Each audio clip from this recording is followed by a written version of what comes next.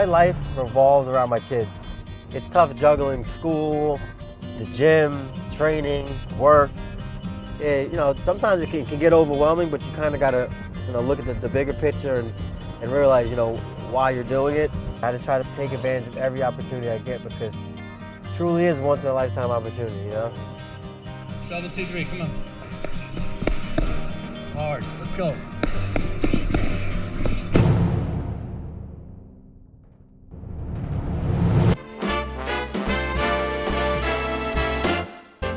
You win the Ultimate Fighter finals, you get a 6-figure contract, you get a Harley Davidson, UFC pretty much, pushes you and kind of guides you through your career, so it's a life changer.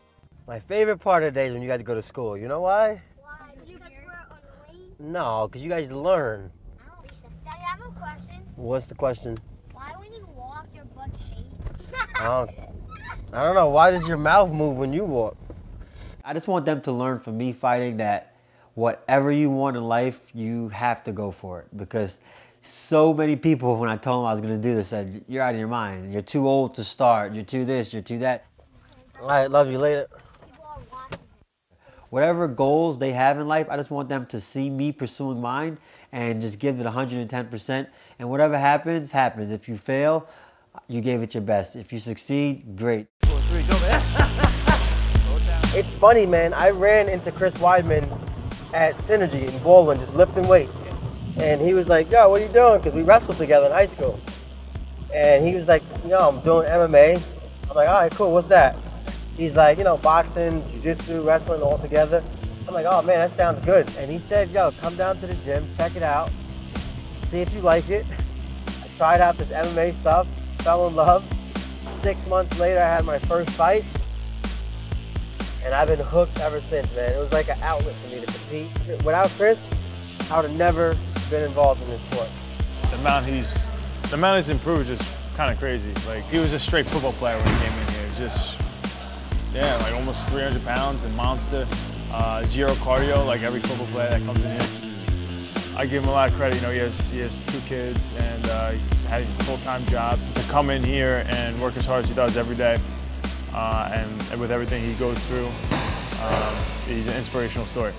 Stella, he's not playing with a box. Football is like my first love. I finished playing college ball at Fordham, and I tried out for the NFL and didn't quite make it. If I had told people 5, 6 years ago, I'm gonna fight in the UFC one day, I'm gonna be in the cage, they look at me like I was crazy because they're like, why? You got a college degree, you got a double major, you don't need to do that. Why don't you just work the 9 to 5, go to the office, you can make good money doing that. That's not who I am, that's not how I want to live my life. It's not me. Eddie Gordon's first sparring session, I really don't remember. What I do remember about Eddie Gordon, he was about 300 pounds. And he worked his butt off, and he got down to probably about 220. So I think right around that time, we probably started having him spar, and there was other guys in the gym that were kickboxing, and he used to just jump in there and do his work and leave. Well, I'm gonna say out of everybody, he was the weakest start, you know what I mean? But man, it just really what I love about him, determination, never quit, could barely get his leg off the floor in the classes, and he just stuck. Best part about it, get to wake up and do it all again tomorrow.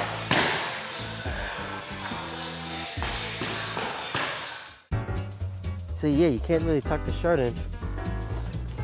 The company is a home remodeling company. We specialize in energy efficient retrofits for homes. We do remodeling, all exterior remodeling. So we sell windows, roofing, siding. The schedule is a little bit different where he's really just working in the evenings most of the time. So he was able to train, able to do everything he's been doing, able to raise his kids. Yeah, I sparred and did strength and conditioning this morning. I couldn't do it yesterday. I'm a big fan of the UFC, so it's not a strange or a different world to me. When he told me he had another crack at it, I was like, dude, first thing I said is you gotta lose weight. If it's 205, it's 185, I know you're not walking around at that, get on the salads. And we bust his balls a little bit about that. A lot of times you think of a UFC fighter as a brute or some guy who can't string sentences together, and I know that's not the case with most athletes, but it's definitely not the case with Eddie. He's a well-educated guy. He's smart, he's funny, he's like entertaining, he's like what you want the sport to be. Like when you meet someone who's a champ, you're like, oh, I hope he turns out to be a cool guy. Like he's that type of guy.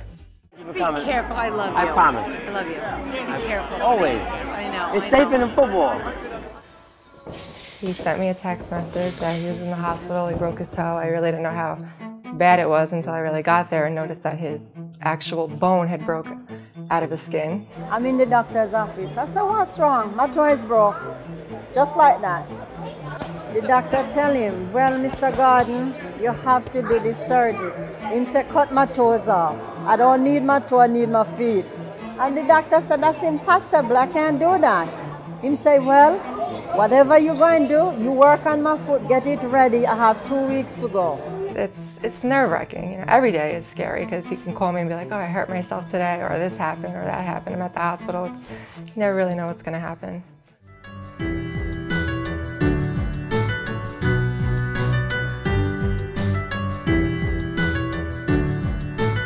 His style, you know, we trained for 6 weeks together. He slept on the bed under me, you know. I know what he likes, I know his dislikes, I know everything about him, so it makes it easy, man. It's much better. It's gonna be a great fight, you know, that's it. He knows a lot about me, I know a lot about him, and it's just gonna be awesome. You know, you walk in the gym, never complained, not once. Did his work. He was good to be around. I knew I was gonna bond well with him. He's an East Coast guy. I'm an East Coast guy. Yes, my 2 boys, man. This is why I fight, man. So I can't wait for my kids to come. I feel like this is more for everybody that got me here at this point, you know? I got one job to do on Sunday, and that's what I'm really focused on. I want everybody else to enjoy it, but in the same aspect, I want to live in the moment and just enjoy everything, you know?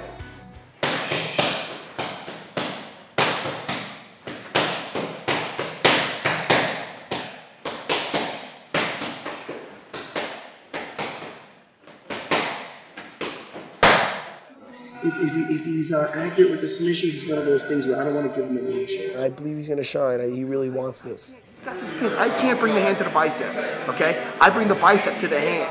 I feel he knew you'd be here, and he is here, and hopefully, you know, things work out, and this could be his full-time job. You know what I mean? Oh. After I weigh in, I'm going to still eat healthy, but after the fight's over, I want a big slice of pizza with ziti on it. Maybe even a buffalo chicken slice of pizza. I haven't had pizza in probably 2.5 months, 3 months. My kids eat it in front of me all the time. It drives me crazy. That, maybe chicken parmesan cheese, definitely something with pasta. I'm going to get pretty big rather quickly. I'm going to try not to, but it's inevitable.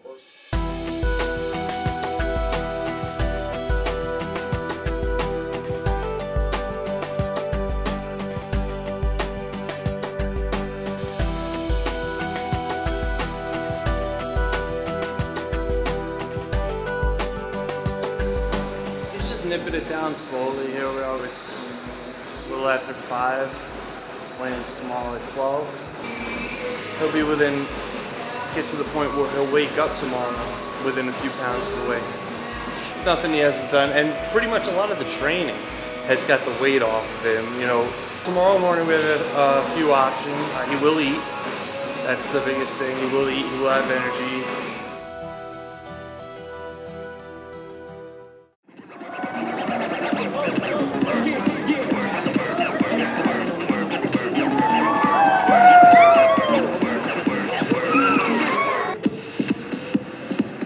I'm in Vegas, my first trip in Vegas, just for my son's fight. I'll have my bottle of water and my painkiller. This way when my head starts to beat, I have something to control my heart rate, okay? I have no doubt in my mind that he's gonna win. Diego Lima and Emmy Truck Gordon. 186 for Emmy Gordon. And his opponent, Diego Lima. 185 for Diego Lima.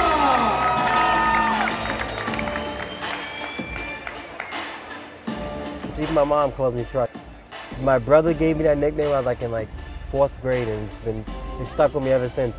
I actually got the nickname when I was like a skinny 135-pound kid. So I guess I grew into the nickname. over time. I weighed in at 186. Right now, after rehydrating everything, 211.6. So, got a lot of fluids in me, ready to rock and roll. I knew right away that when I came into this sport, I ultimately wanted to be in the UFC because that's like the NFL of all mixed martial arts. I train to be the best, man. Like I want to ultimately be the champion. That's it. Like that's my realistic goal. He just keeps saying, I'm gonna make it. I'm gonna do what I have to do. He would wake up in the morning, I don't know his reason, and he would write on the mirror every morning what his achievement have to be. I don't know what the reason or what him get from it, but that's how determined he is. Good. Me too. We're in Las Vegas, Nevada, the Mandalay Bay Hotel. Tonight's the night, man. It's fight night, Ultimate Fighter finale. I'm pumped. Just finished a little workout to get my lungs open and going. And that's it, man. Ready to rock and roll, ready to win this whole thing.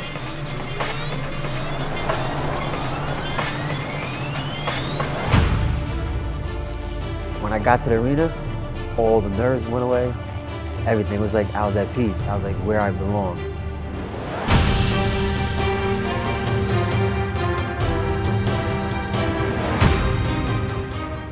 I imagined this moment happening 2-3 years ago.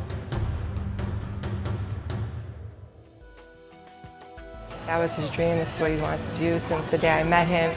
He's great at being a father. He's great at being a boyfriend. He's great at everything he does. Work, he was great at. They want him to stay there forever. They don't want him to leave after this. They already begged him, oh, please don't leave. When he started fighting, he just started out with one intention. You're gonna have to go to the top.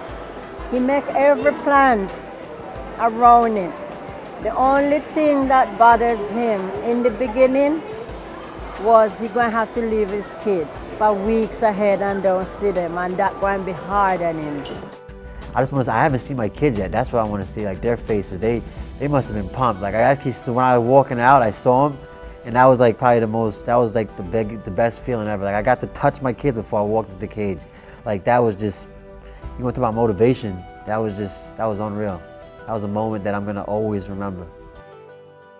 Some people would just give up and just fold and say, all right, screw it, man. I'm just gonna go the easy route. I'm just gonna go work the 9 to 5. I'm just gonna give up on my dreams. But I said, you know what? It's gonna be that much more satisfying the harder it is to get where I wanna go, you know? And I just try to take advantage of every opportunity I get because it truly is a once-in-a-lifetime opportunity, you know? And you don't want to see it pass you by.